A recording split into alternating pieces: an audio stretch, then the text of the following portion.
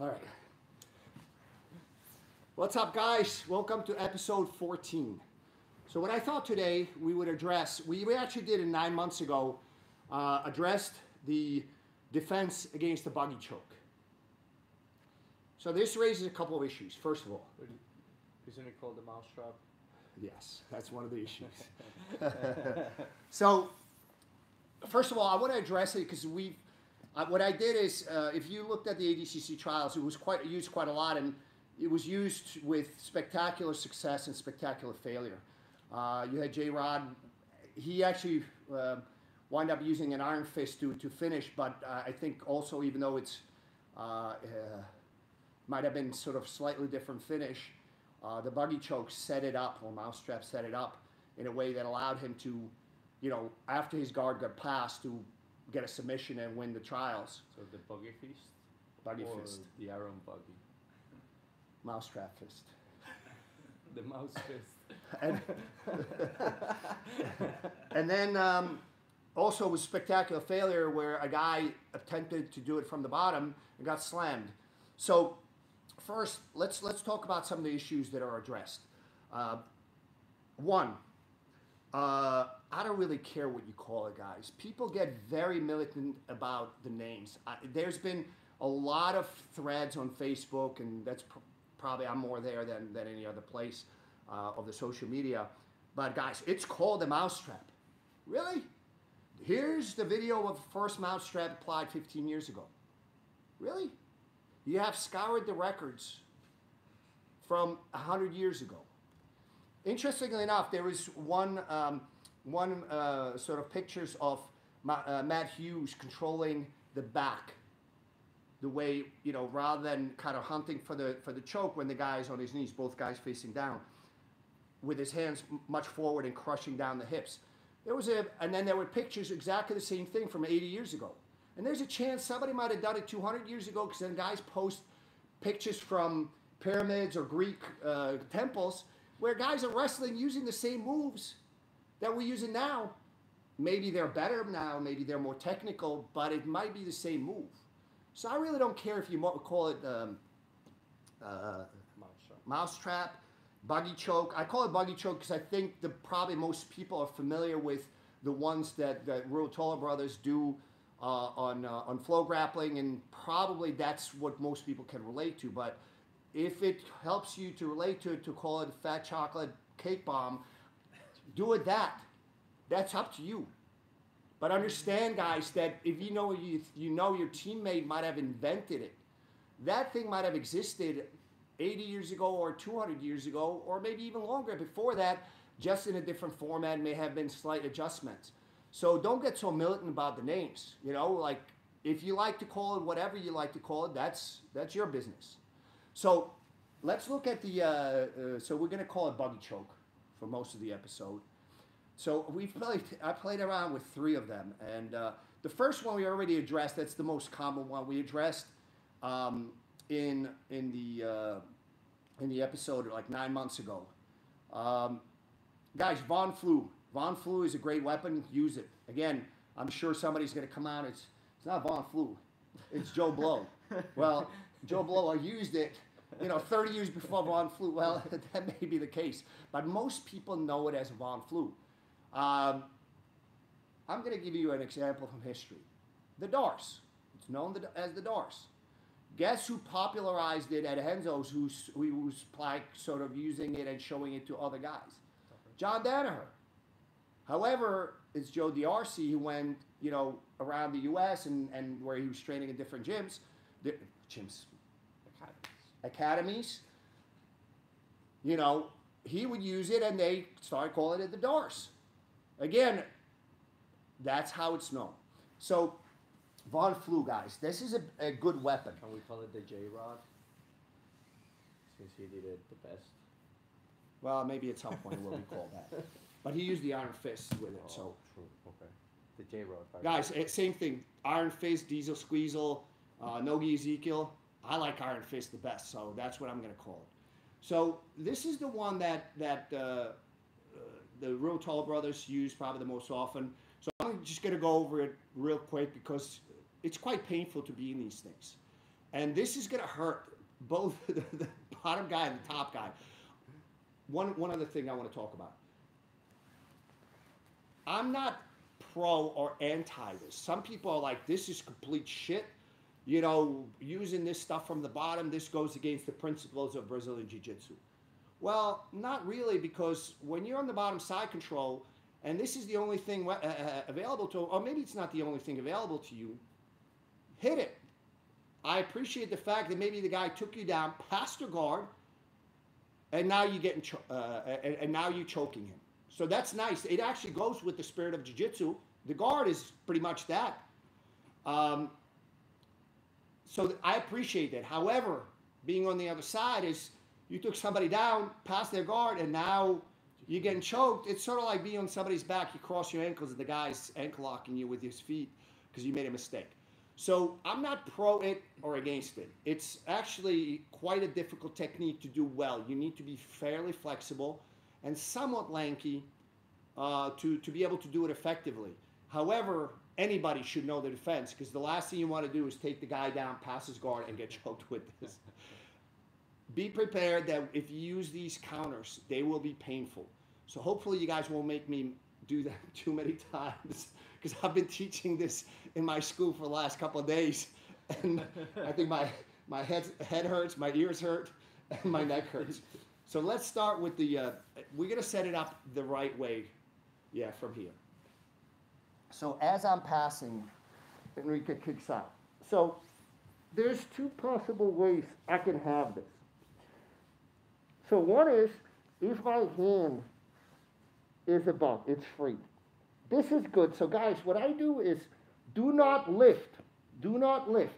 We're going to go over what happens if you lift somebody. So I kind of brace my neck a little bit. So what I'm doing is my shoulder is on my jaw. My hand is on the floor, and I'm sort of supporting my head. So it's more, his power is more focused on the back of my neck than in the front, or the constriction. It can happen. You can get constricted or choked, even here, given enough time. But, Enrique, I will make you pay for this. But again, this is, my constriction is stronger. So I'm going to turn him slightly to the side. My hand positioning is very important. I need to have my hand palm up on the shoulder blade. And now I go off my knees and just use my body weight.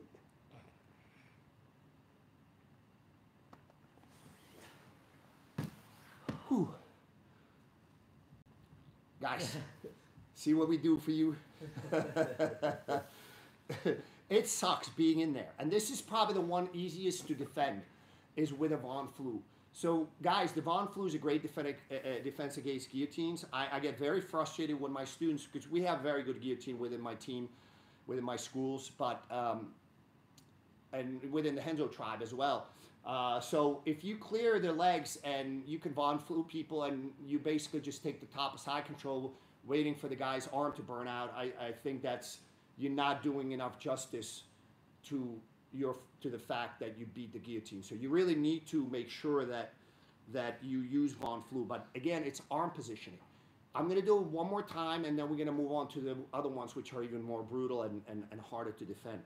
But guys, palm up on the shoulder blade. There is no power. There is no arm strength involved. It's purely body weight. Mike, you're cracking up. What's going on over there? We want to know. Would you care to share the joke with the rest of the class? And lots of here said almost a double episode 19. Believe it or not, Elon, we were actually saying, I hope we don't both go out at the same time. And then, you know, when you're out, you kind of keep the same position, and you guys are like watching what's going on. It is painful, so let's do it one more time, and then we move on, because the other ones are even more painful. Side or the side. Yeah, same side. Let's just keep it on the same side. So this is actually, it's worse as I'm passing the guard. Enrique locks it up. So this time, my hand got caught underneath. So ideally, if I can, I just successfully trapped his arm. So my hand, my left arm, can go under his head. I'm going to tilt him towards me a little bit so I can get my hand on the shoulder blade. And now I come off my knees. and just use my body weight. Guys, the most important thing is shoulder forward, shoulder forward. You do not want to be, just stay down here. You don't want to be doing this. You're off base and the guy can roll you through maybe. So you don't want to be doing that. You want to have a good base and just focus on concentrating your body weight in that shoulder forward. That's what makes this choke happen. So my choke / constriction is stronger than his. I'm bracing myself long enough to make sure that if I stayed in that constriction for 5 minutes, I would go out for sure. Except mine is working much faster than his. All right? So again, I use my leg to try to pin his arm. But sometimes what happens is, especially if we reverse, guys, by the way, there's so many variations. There's reverse buggy choke, reverse mousetrap, reverse bunt cake, whatever you want to call it. There's so many different variations, but all of them have a logical answer. So on the reverse one, so this time, it's on the same side. So I cannot do Von Flu because it's not going to happen. So my hand, again, is free. So this time what I'm going to do is apply, ideally, I'd like to connect my hand to hand, but you don't have to, is push on the guy's neck. Just like, you know, when you first learn in jiu-jitsu, headlock escape, it's the same idea. Push on the guy's neck. And this is the only time you're actually going to, notice that when you're trying to lift somebody, so if I'm in a buggy choke, I try to lift them, look what happens to my neck. You open up your neck. And that's when that stuff starts to kick in. And then people panic. Even high-level guys start to panic. So if you don't know what you're doing, the defenses are fairly simple. They're painful. Yes, I will not lie to you. They are very painful. But they work. But you cannot do this. You cannot lift because now you're elongating your neck and now making the choke. It's actually constriction, but work harder. One more time. So the reverse one is this time my left arm is trapped, so I cannot do Von Flu. I'll bring my forearm. I hope nobody complains about the audio. It's not the microphone, guys. It's my head caught. And I just drive my weight. Once I get here, guys, I will keep that arm. I will punish him for making things so painful to me.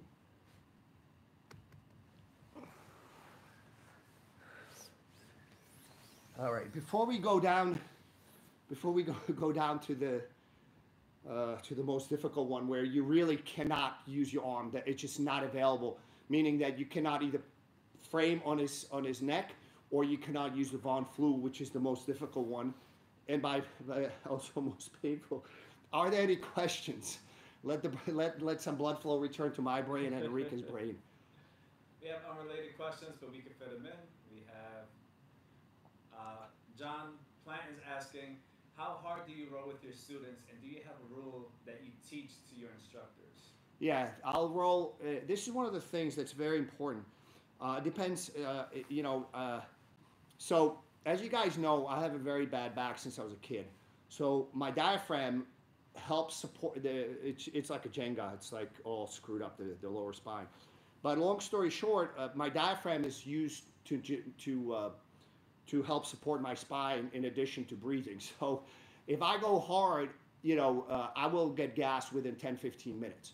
So if somebody goes hard with me, I'll go hard with them, but the training will be over within 10, 15 minutes because basically sometimes this is what happens. We start out nice and easy and then people start to feel like, okay, I'm not doing well enough. Let me up the intensity.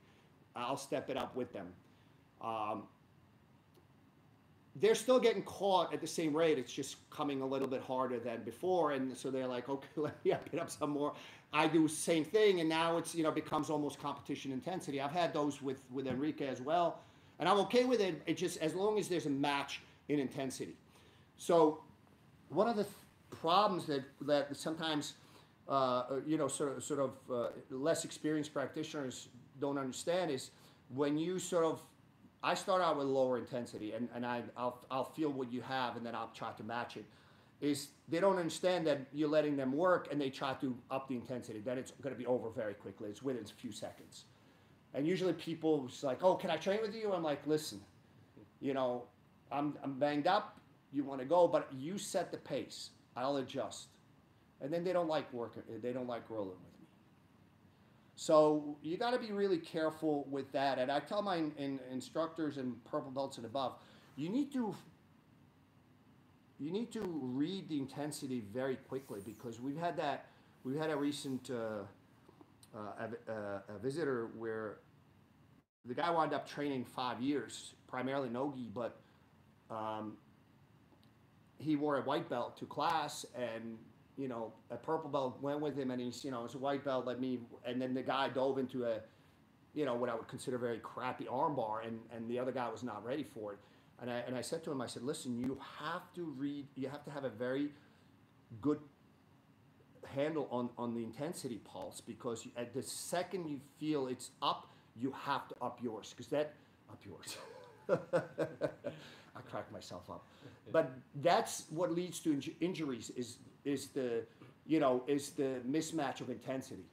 So again, you need to have a good sort of match of intensity, and again, I let the lower belt set the pace, and then I match it. So let's go back to the all right, so this is the hardest one, where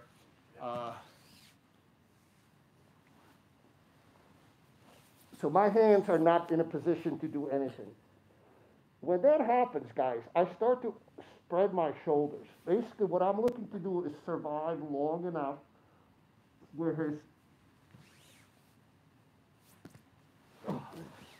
where his structure starts to come apart. This one is the most miserable one, because you don't have a strong enough structure to make his collapse. His collapse is by over time, it just starts to slowly come apart. This one is the most miserable one. Again, don't try to lift. What I'm trying to do is, when I'm caught in it, is just try to almost like spread my shoulders, open up my back as much as you possibly can, and slowly sort of have the guy's grip start to come apart. And when you feel, okay, it's slipped, then you the bust out. Obviously, guys, so set up the buggy choke. That's your best defense, is read it before it happens. You know, obviously that's the best defense. Is as soon as you feel the guy reaching over your back, is get out before they have a chance to lock it up. But I'm going to do this one more time, and then we're going to go to other questions, guys, hopefully, because so both arms get trapped.